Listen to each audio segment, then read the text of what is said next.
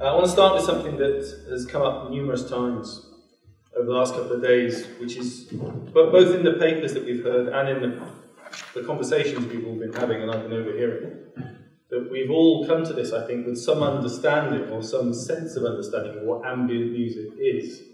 And that's been, to an extent, at least for me, kind of systematically undone while we've been here, at least undermined. So I wanted to start with a question kind of related to an aspect of that. And I want to start with a small quotation from an essay by Martin Marks talking about music that Eric Satie wrote for a film called On Track. And he writes this: he, Satie, meant to delineate a realm of functional music belonging uniquely to the 20th century. Music furnished on specification like an industrial product, or music built like furniture, designed that is to provide comfort and support for some other activity. And then he quotes Satie directly. He says, what we want is to establish a music made to satisfy useful needs. There's lots of quotation marks. Art does not enter into this. Furniture music creates a vibration. It has no other goal. It fills the same role as light and heat, as comfort in all its forms. Now, it seems to me that the word comfort is quite an important word, at least implied idea in ambient music, in the way a lot of us instinctively conceive it. And so my opening gambit to the panel is this, and it came up a bit in what David had to say in one of the questions from Johnny, I think. Does ambient need to be comfortable or beautiful? And as a follow-up to that, can it be unpleasant or even ugly? Can I just say one thing first? Of course. I think to take Eric Satie's words at face value is utter foolishness. And, but it's something interesting to bounce off. Yeah, no, the point that was made about the Zizek essay yesterday, which I haven't read his essay, but talked about, again, it seemed to take his words at face value, which I think is nonsense. Sure, I'm just bouncing off the word comfort, because I think it's an interesting, pervasive idea. I just had to say that. Fine. Noted. Now I'll be quiet. So, does ambient need to be comfortable or beautiful, and can it be unpleasant or ugly? Who shall I throw that out first? I mean, I have two thoughts in response to that. One is just about Satie's own pieces of furniture music, which don't sound very comfortable. I mean, they're rather rigid and mechanical. So already there's some irony there, and I personally don't see the subtle unpleasantness of ambient music as opposed to its beauty. So I think they can potentially coexist. What do you think about the subtle unpleasantness? It's a fantastic phrase. Yeah, well, in a lot of ambient music that I like, there is an undertone of dread, perhaps. Is this more extreme than the melancholy you were talking about? It's a spectrum. It's on a spectrum. Between melancholy and dread. Yeah. Sorry. No, that's it. Oh, I was just going to say, I think there are some kind of examples of things like on panel that's not altogether comfortable. Oh, sorry. There's quite sort of ominous overtones present all the way through that. So, I think there are a lot of possibilities. And, it's how it's defined by the listener. As defined by the listener? Yeah, I mean, what one person finds comfortable and the other person doesn't. You know, they all have very different kind of interpretations of what we do. But in terms of how, I suppose I'm thinking too about how we all, those of us who do, those of us who make ambient today, to whatever extent. I mean, David spoke a lot about the capital A ambient, which perhaps we would agree is designed not to be uncomfortable, which is part of its problem, perhaps.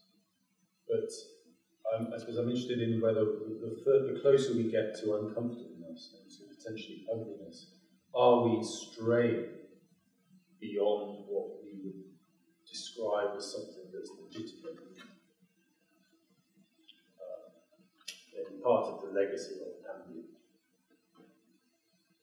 I don't think necessarily. I think For me, the understanding of ambient is something which isn't necessarily intrusive, but something you talked about on this, the tones and this sense of. I think there's always an element of tension as well, like this sense of almost hovering rather than static. There's a sense of active listening, quiet. So I don't think. And would an extreme of comfort work against that? Does it shut that down? Well, I think that sort of example of the capital A ambient, perhaps that you end up with something which sounds monodimensional and vapid, perhaps, rather than something which has more depth potentially. And if you think about if you're trying to make a space of listening, if you're meditating, for example. There'll be all kinds of thoughts and feelings that will be shifting constantly. And for me, it's that sort of engagement with letting things be as they are, rather than trying to enforce a particular mood.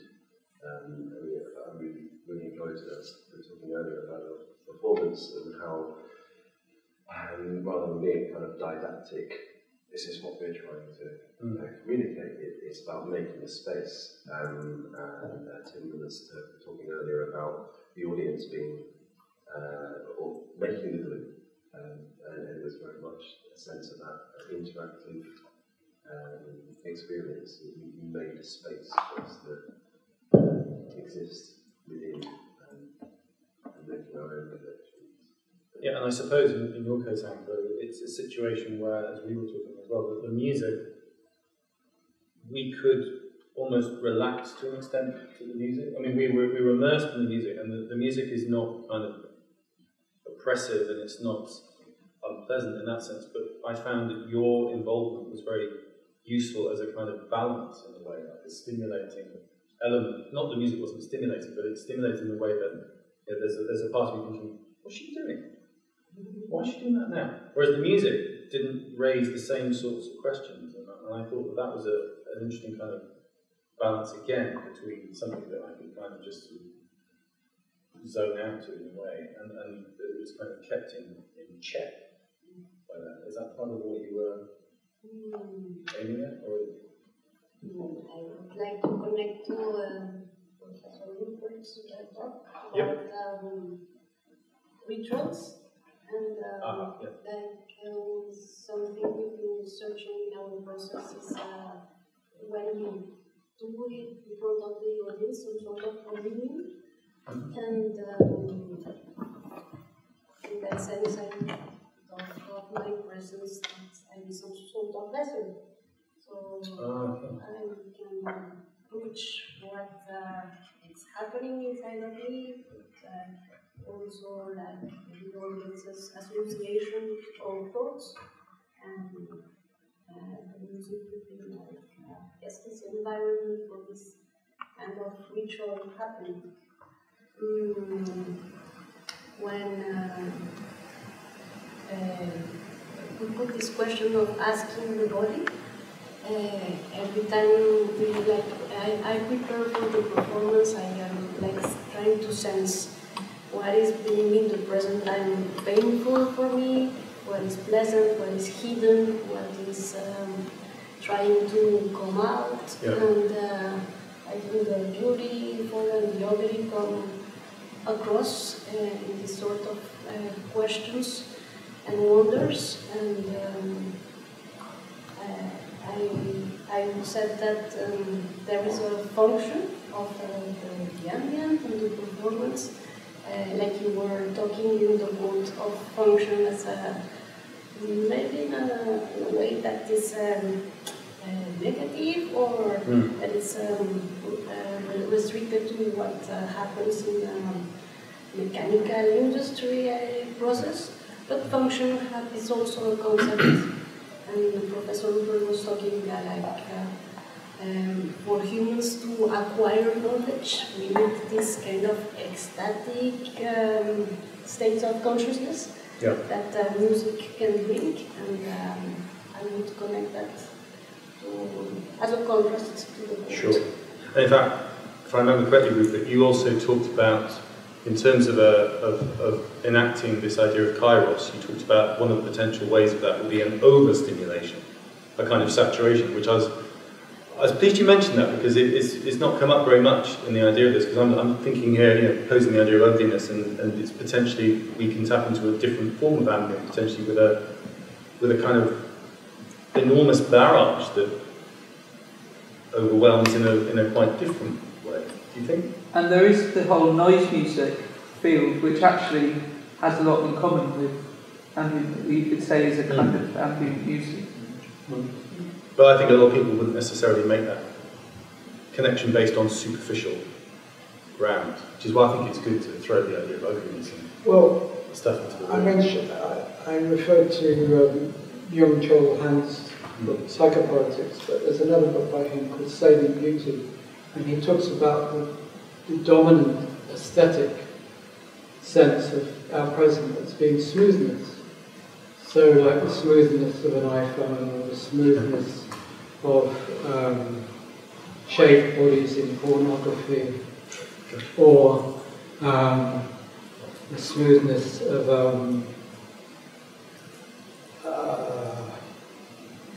his name is gone completely out of my mind, very famous artist, Jeff Koons. Jeff Koons sculpture. Yeah. And it also ties in with pornography. Yes, absolutely. Yeah, they all tie in together. Yeah.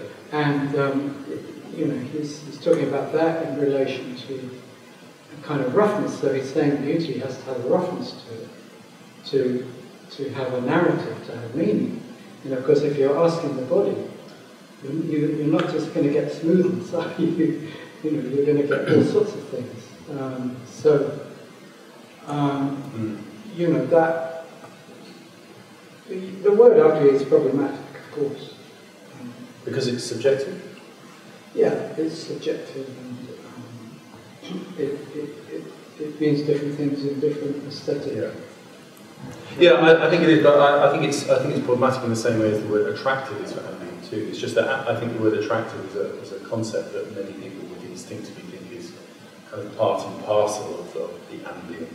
Yeah, but I think to go back to the Byung-Chul Han idea, that smoothness is applicable to capital A ambient, because absolutely. It is functional in some way. So in the same way that when musicians made music records, everything was on a narrow bandwidth, which there couldn't be any spikes. The same is true of that kind of bandwidth. It can't upset anybody because they're writing their thesis. Well, I think it's good that picked the word interesting as the opposite of ignorable. We didn't pick attractive. Because we can be interested by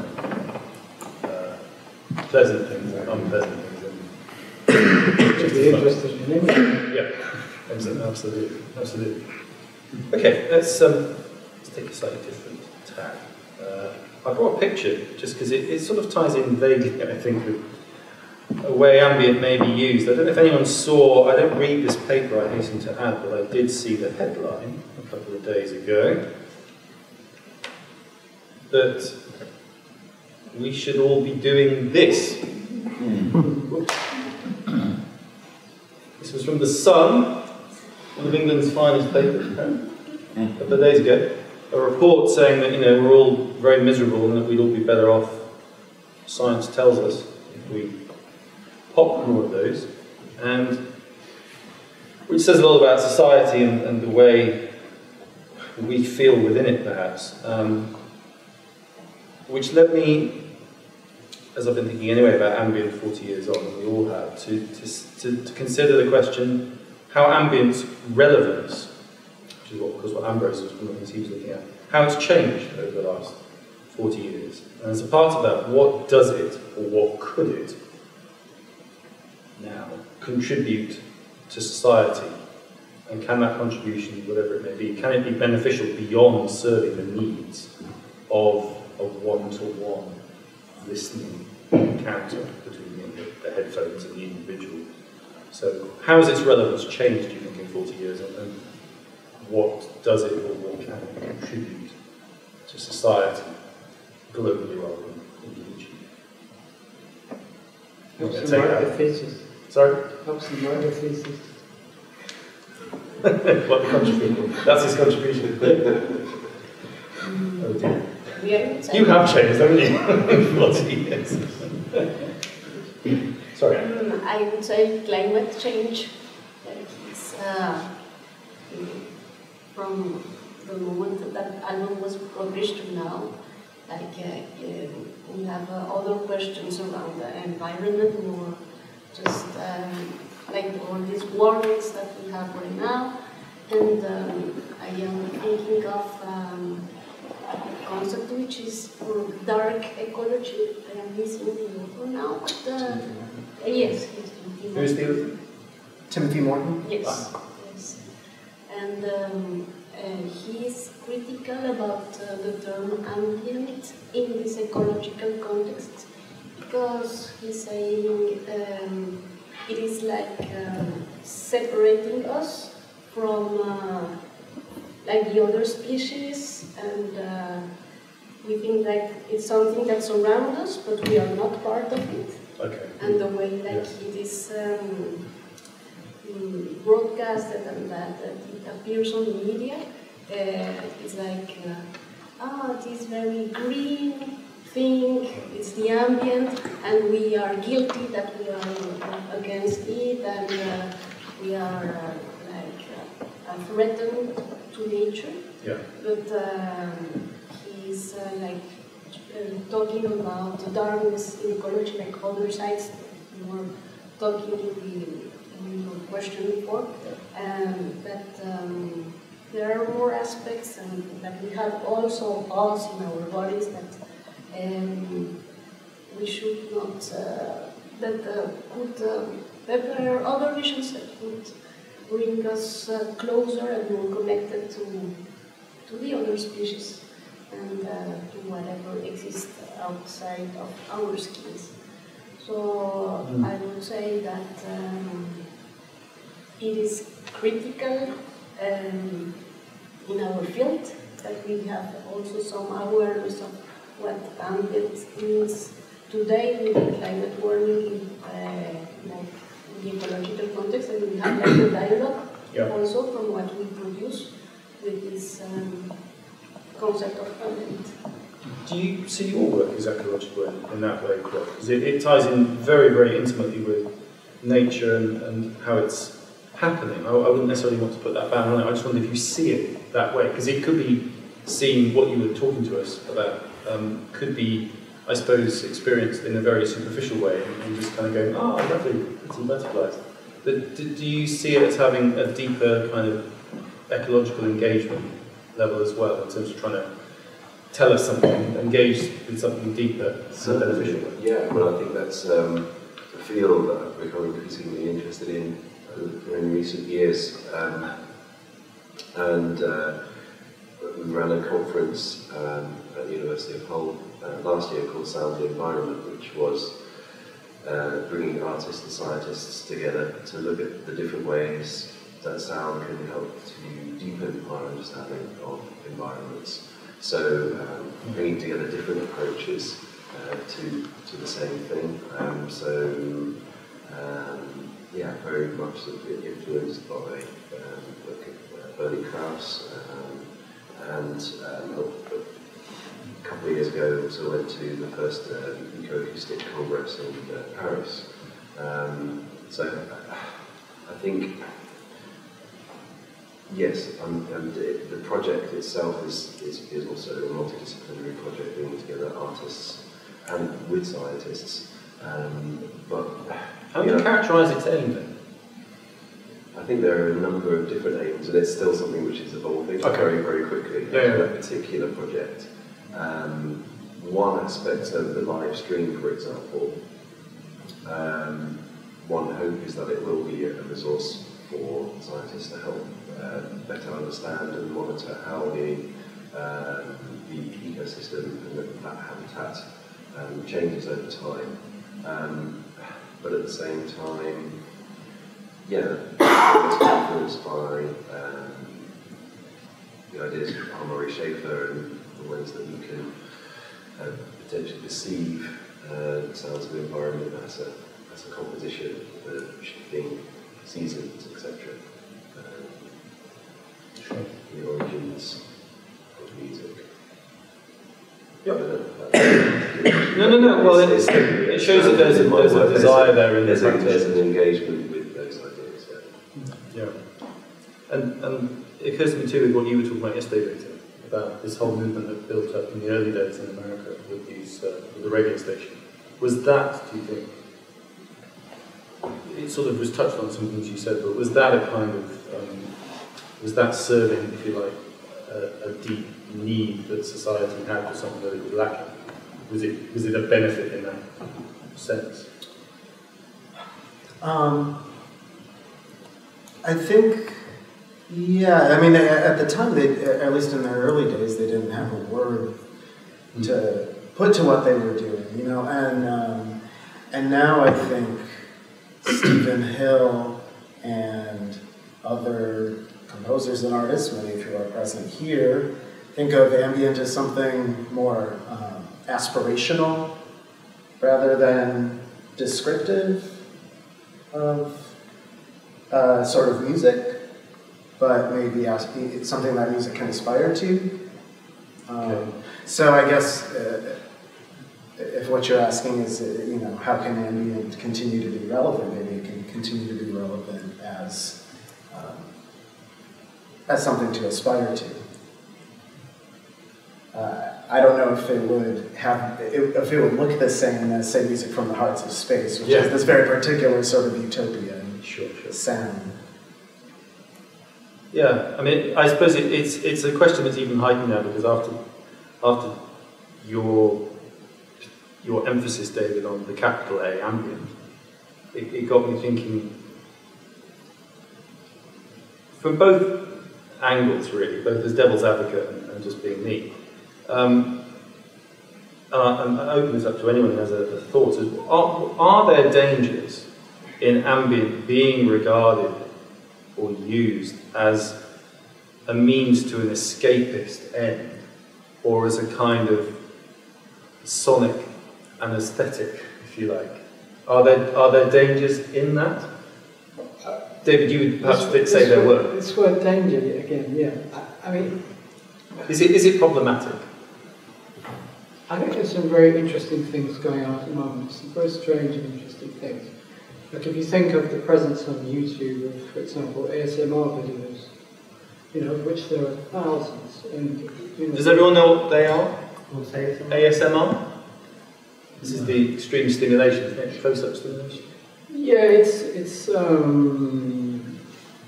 basically getting a tingle from either small whispery sounds, or small sounds, or touch of textural objects.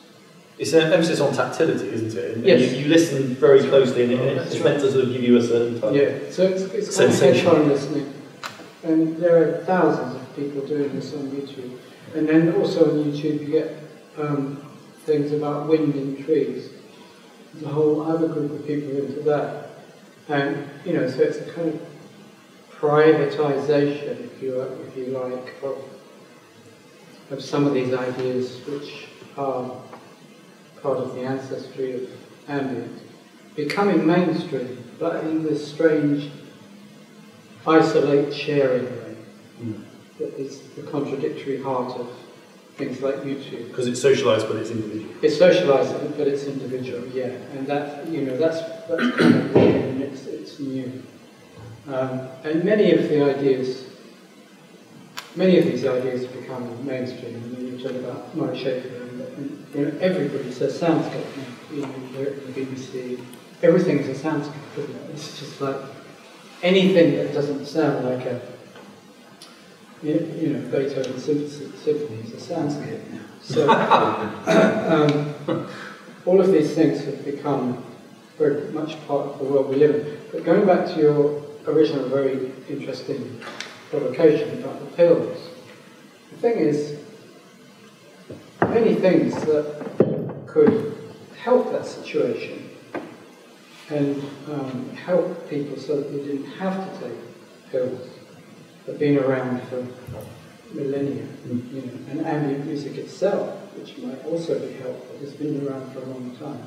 You know, so yoga's been around, Tai Chi's been around, Qigong's been around, meditation's been around. Well, Rupert made it clear it's been around longer than most things. Yeah, absolutely. So, you know, the question is, why aren't they working when they quite obviously could be working? And so the pill popping, you know, you have to look at something else. You know, the societal pressures and all the rest of it that are contributing to that situation where people have to resort to pills. And, you know, if ambient music has a use value in that particular sphere, I don't see anything wrong with that. That's absolutely fine. Mm. But if you're a composer who doesn't want to be limited by instrumentality, you know, by use value, then you have to think beyond that. How do you view your work, Richard, in regard to how it's used? And that's really complicated for me. Think about the instruments, I guess you're talking about waveless, which is it's very complicated. We never really anticipated what would happen with that. We were commissioned to write piece of music and asked if we could make a relaxing piece of music, and it would be tested by... So that was the request, something relaxing? Radox, you know, the bubble bath actress, and they said that there was access to a music therapist and we could consult with them when we were doing it, and then they would test it. Some sort of scientific testing on it, I don't know what. And miraculously, it turned out that we had made the most relaxing piece of music in the world ever. Scientifically tested. So, and hence it became a new story, and so on. I think it's had all sorts of kind of strange repercussions for us. It's a lot to live up to. I like the idea, but I mean, the idea of a relaxing piece of music is just such a strange idea. I'm the person who goes to sleep with headphones or listening to techno because I find a 4/4 really constant pace that is really kind of relaxing. So, you know, but you didn't feel it was in any way problematic either to create it or for it to be used? We found it. We found scientific issues with entrainment and things like that, and some of the things that we kind of learned about an interesting challenge. And we thought it sounded like quite strange this when we finished it. We were quite happy with it, we liked it, and we really saw it on aesthetic levels rather than any kind of functional Okay. So you didn't feel it limited your artistic? I think it set us a set of boundaries that were a challenge, and we like that. It's good to have to work within some constraints at times. It's positive to explore something and focus on a tight area. Cool. It's a question I've been wanting to ask for a long time, and I nearly submitted a paper for this conference about it. I'm not going to explain the question, I'm just going to ask it, and you can take it from there. Why is there so much bad ambient music?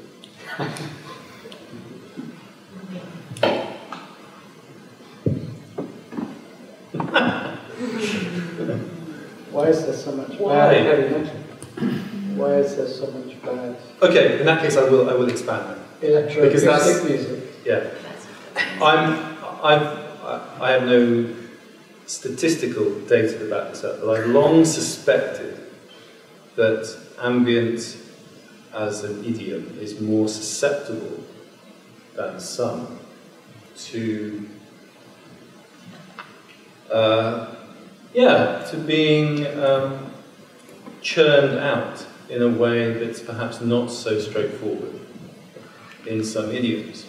And that's where that's coming from. And what do you think about that? You only become one person to do it, it makes it considerably easier. but I think that we can knock out 5 the other things too. If you just set them. Yeah, going to the heavy metal, you've got 4 people. Well, this is what I mean. I mean, idioms and pop rock require a certain amount of extra effort, whereas you can just grab some software and you've got ambient in 30 minutes. But why is there so much? I was interested in the point, I think you made it, that the algorithm, it's very easy to make an algorithm that makes ambient music. Is that right? It's very simple. Yep. You could make endless ambient music with the simplest algorithm. So it's all Axel's fault. No, I was struck by it because the implication is that it's basically not so complicated that you need too complicated algorithmic approaches to it. It's not straightforward to write such an algorithm, but the algorithms are less complex than for most other musical genres. Yeah. So the ease of making it must be a fact. Go on. Well, yeah, I'm just thinking historically, the emergence of capital A ambient comes simultaneously with the emergence of voltage control, synthesizers and sequencers. The central techniques of this style of ambient are the drone and the loop, and these are automatic or automated techniques of creating music, and so it's easy to churn out drones and loops. It's hard to do it well. And also the emergence of the non-musician. I mean, Brian and I were both at art school at the same time. Different art schools, but at the same time. And, both of us are kind of, he says as a non-musician, I don't say I'm a non-musician, but, I certainly wouldn't say I'm a virtuoso musician. But in a way, we both had the same introduction to things. We both saw Kristina Wolfe play when he was doing his tour in England. And he played Terry Jennings and Cage and his Stones piece, and maybe Terry Riley, I'm not sure. Brian saw it in Ipswich, I saw it at Watford where Peter Schmidt was teaching. And it's all very well talking about being an art school musician as if that's incompetent, but the thing is you've gone through that training as an art student. Yeah. So you're not kind of helpless, but if you haven't had any training in anything, or any background in anything, and then you think, yeah, great, I'm a musician, I can just do something great, then the results will probably be different. Because contemporary music, in the broader sense of the word, is awash with ambient. Awash. And I would say awash with... I suppose there's another aspect to this. I mean, you said, Victor, that it's easy to do, it's not so easy to do well. And I think the idea of appraising it, the quality of it, has become harder too. Because, I wear 2 hats. I'm not just a composer, I'm also, what's the better word, a critic.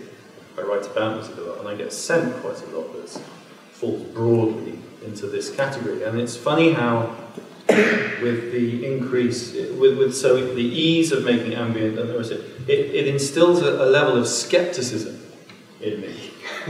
Every time I put something on that's of a certain, even by established figures these days, that I kind of feel that it's become almost harder than ever to appraise in some sort of meaningful way something that falls within ambient, and that if it's good, it's not because it's ambient, it's good for other reasons. And perhaps that's the only way to appraise music anyway.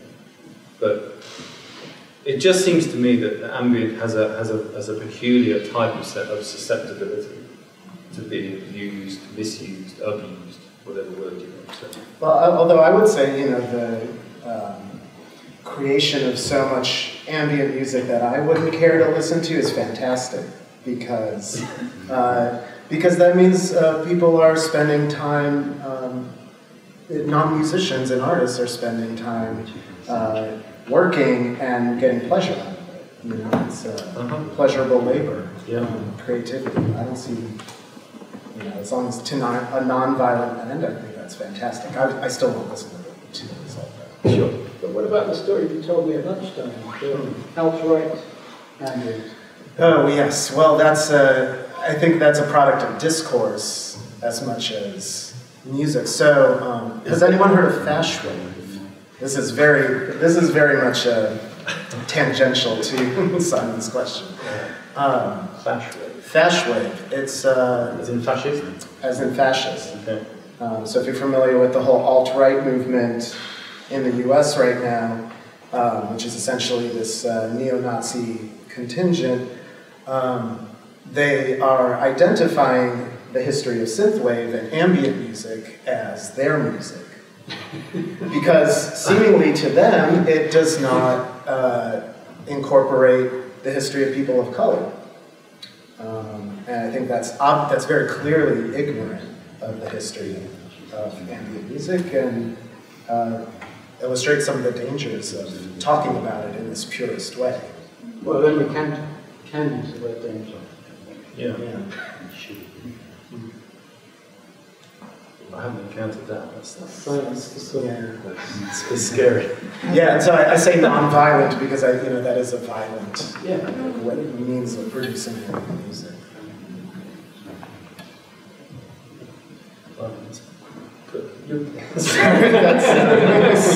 It's so good. It's out there.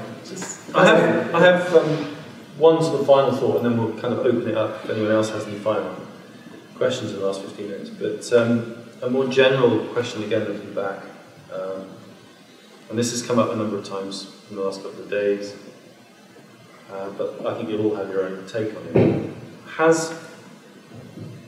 I suspect I know the answer to the first part. Has Ambient achieved everything it's capable of achieving? And if not, what potentials might still lie locked within it? Where could it go next? What do you think? I'm just thinking of this connection to totalitarian views. Oh, yeah. And I'm wondering where can get totalitarian as a concept. That would be like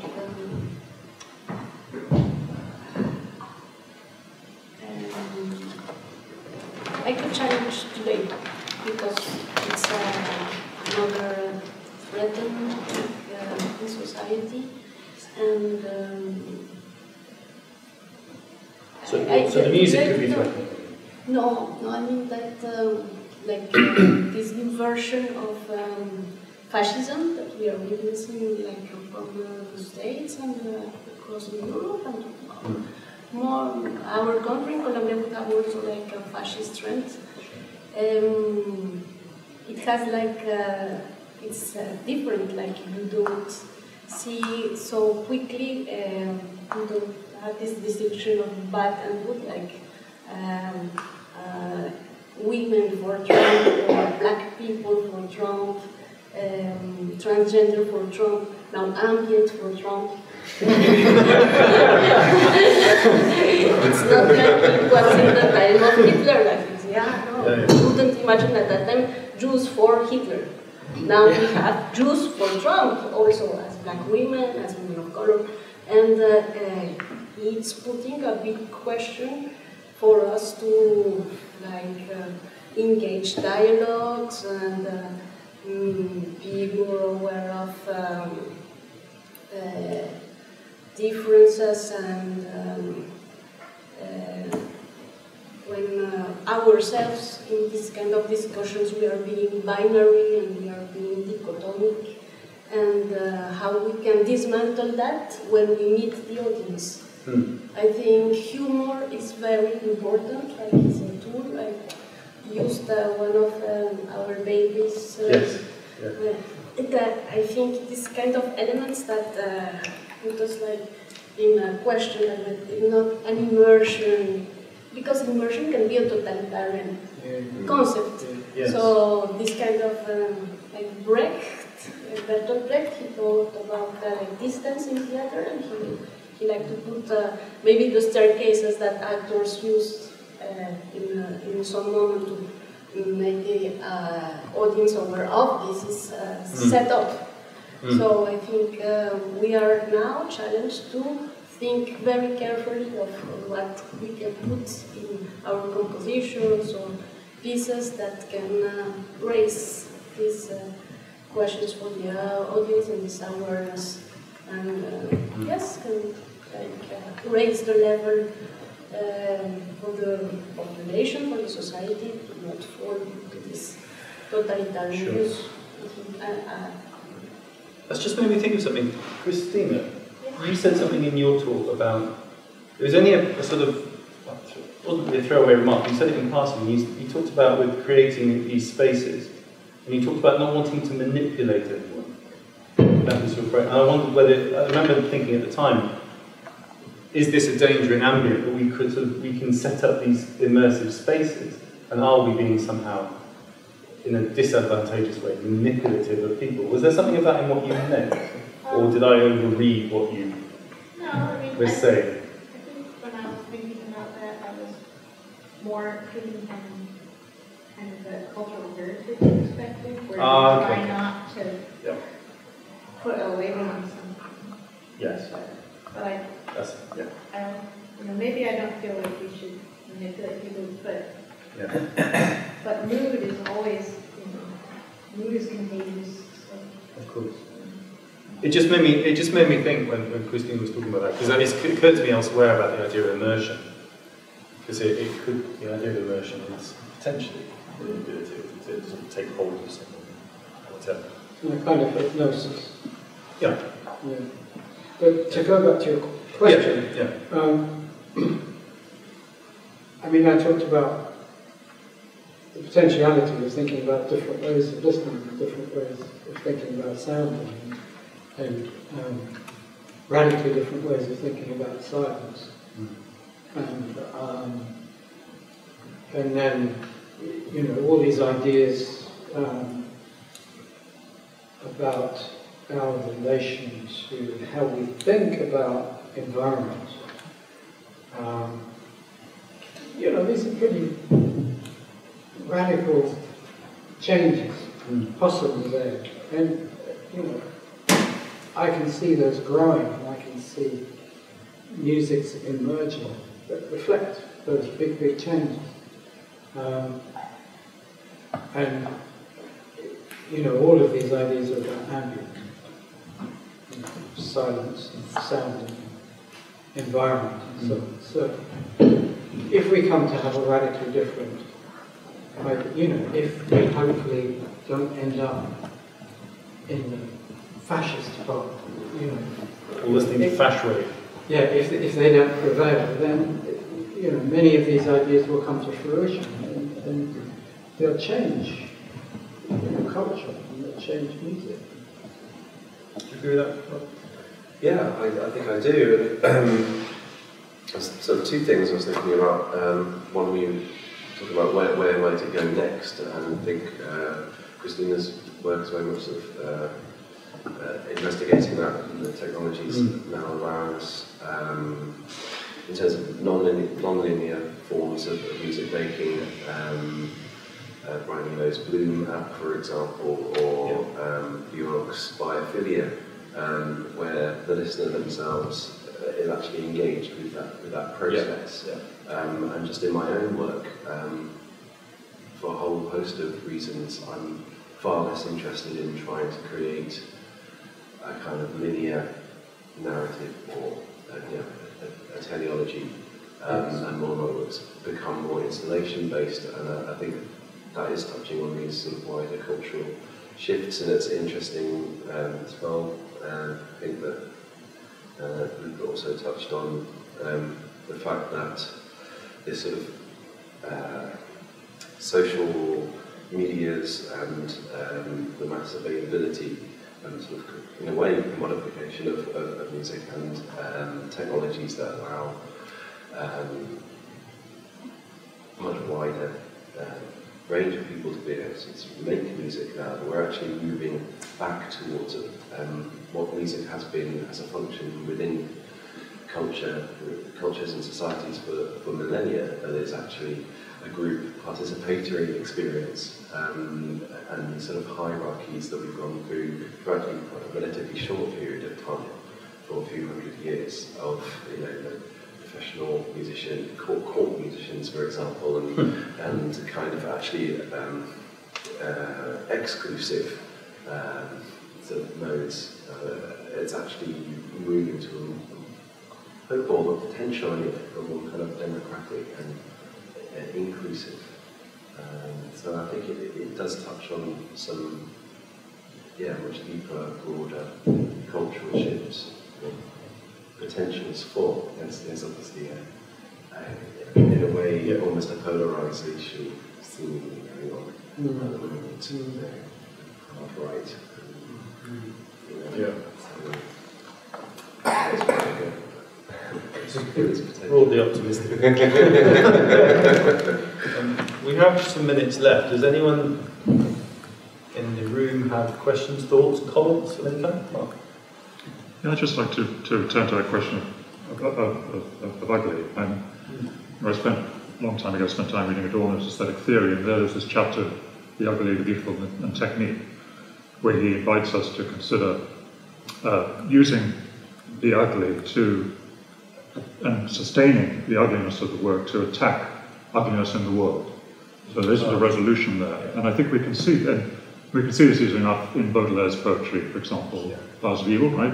Yeah. But I think if you also consider someone like Varg Vikernes of Burzum, the Norwegian Black Metal, Public Enemy in America, these are musicians who followed that call. And then he continues by saying that strong work, valuable work, enacts a violence on material which resists the violence of its modification. So there's a dialectic there, and I wonder in relation to this ease of ambient whether there is no engagement of that kind with the material. The material offers no resistance any longer. Yeah. If you listen to those early pieces of Stockhausen's that I was talking to someone about earlier, they too, you can feel that there because of the challenges of manipulating the tape.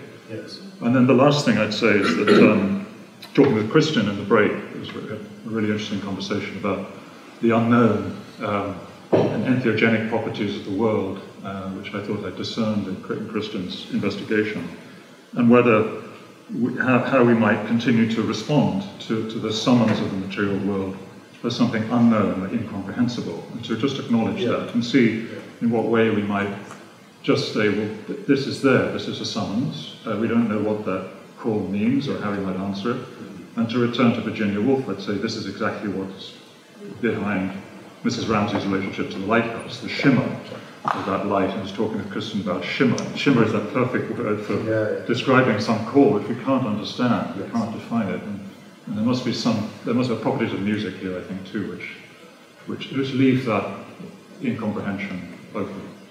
There's an interesting example. I just wrote sleeve notes for a reissue of the two records David Sylvian made with Paul Bajukai, Flight and Premonition and Flux and Mutability. And I asked David if he had any comments, and he sent me pages and pages of stuff about the circumstances of the first record. And it's all about, it's freezing cold, and he couldn't get anything to eat because he went to a cafe where they had nothing vegetarian, so he just ate bread. And the place where he stayed was depressing, and then the studio, the setup of the studio where Holger was working was, completely strange. And when I came to listen to the record, I realized, well, they made it in '86, and so. The whole Glasnost thing was not yet beginning, but about to begin. And you listen to that record, and it's full of all this shortwave stuff going on. And it really feels like the atmosphere of that time, the end of the Cold War. And it's kind of an ambient record, but it has dread, it has a deep sense of unease. It really feels like it doesn't know where the world is going. It's trying to do something about it in the sense that it's saying, well, here's a music which offers some solace in all this uncertainty and the feeling the world may come to an end. So the feeling of resistance in it is really strong. And I've never thought about that record in that way before, but it came across really strongly. And I think, you know, it was a particular time, in a particular context, in particular circumstances, and now it's just so dead easy, you know, this stuff just blow out, and until you think about fashion, and then suddenly you've got something to really think about and really worry about, and then might think maybe you could make something really good. Yeah. I was just following on from David and Mark. I think one area is where I still perceive that sense of tension and fragility and almost, not necessarily danger, but you're never at ease, is in the work of somebody like Jacob Ullman, you know, where you are really straining to listen. It is music that just goes above the threshold of the environment. Yeah. And yet, because of the instrumentality of the performance, you know, you could very easily just perceive it as being very quiet, ambient, post-Elvis, Vandal Vicery type music. Yeah. But at the same time, there is an intense fragility in it, and you are constantly absorbed by that fragility and the extreme tension of the performers to make those incredibly quiet sounds. So for me, there is that, it's rather different, but that notion of resistance and tension is in something like that. And I think that's quite an interesting thing when you start to look at how some of those ideas of ambient have been translated into instrumental music.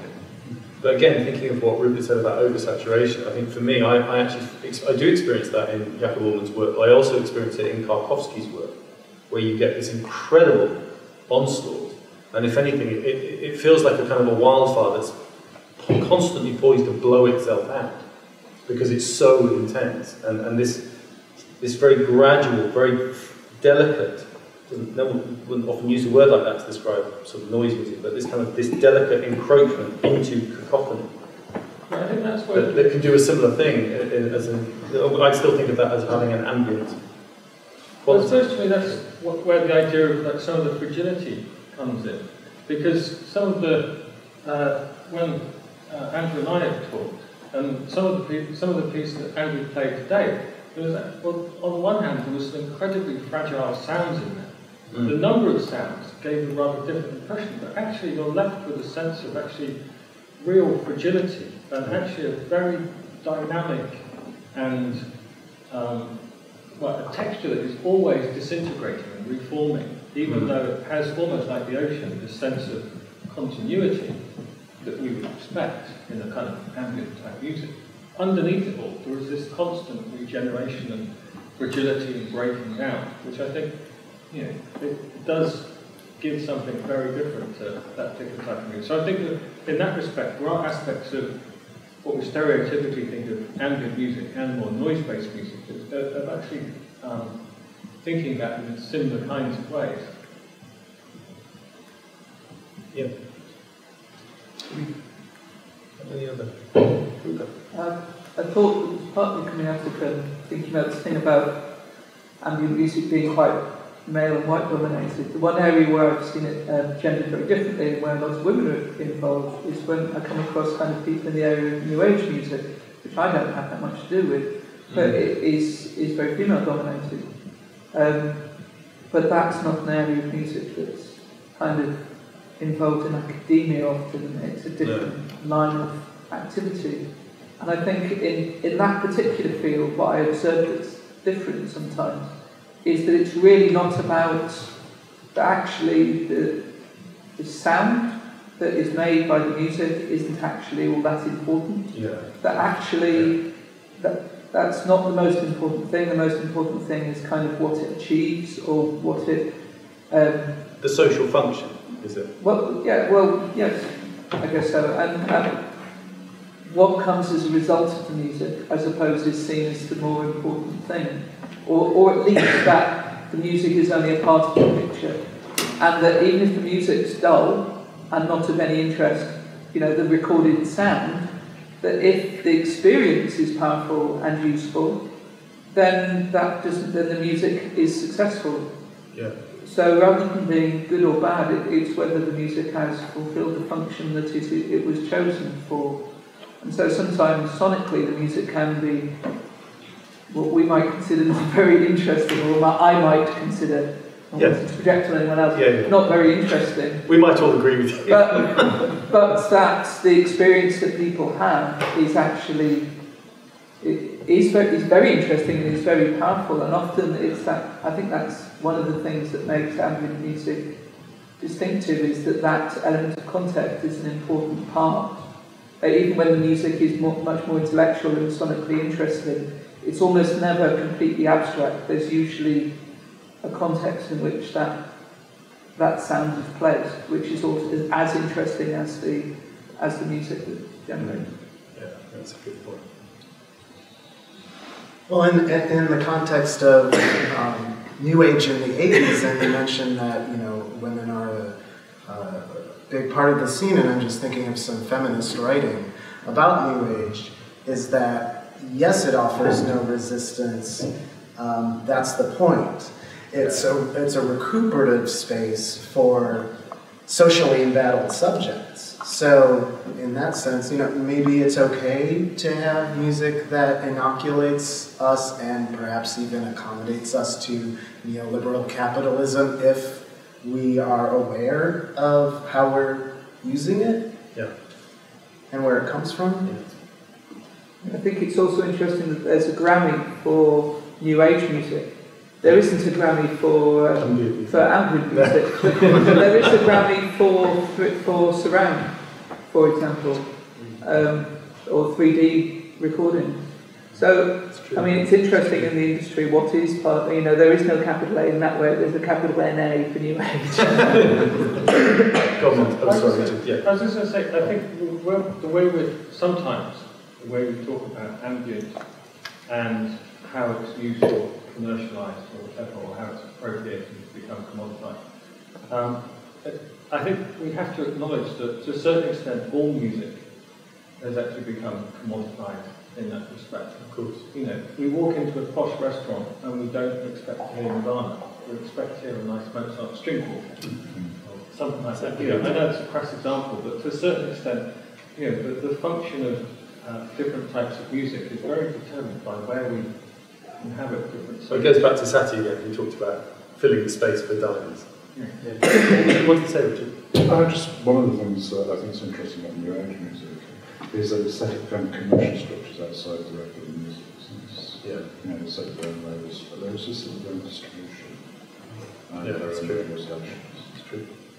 And that was early on, wasn't it? The cassette tapes. It has to be insurance. Do you have a final comment? I mean, it's interesting what you say about. I think the classical point is quite an interesting one. I find it quite satisfying to find many people treating all classical orchestral music as music. I mean, the classic FM thing means that all Beethoven, Mozart, Mahler, Bach, Debussy, the whole lot is just background listening music, really, for an awful lot of people. Soft classics. So, I mean, that's an interesting kind of social change in that conceptual. And it's a return, because a lot of that music was written, under contract by rich people for dinner music for court. That's right. So it's a return to its original function. So we'll come back to where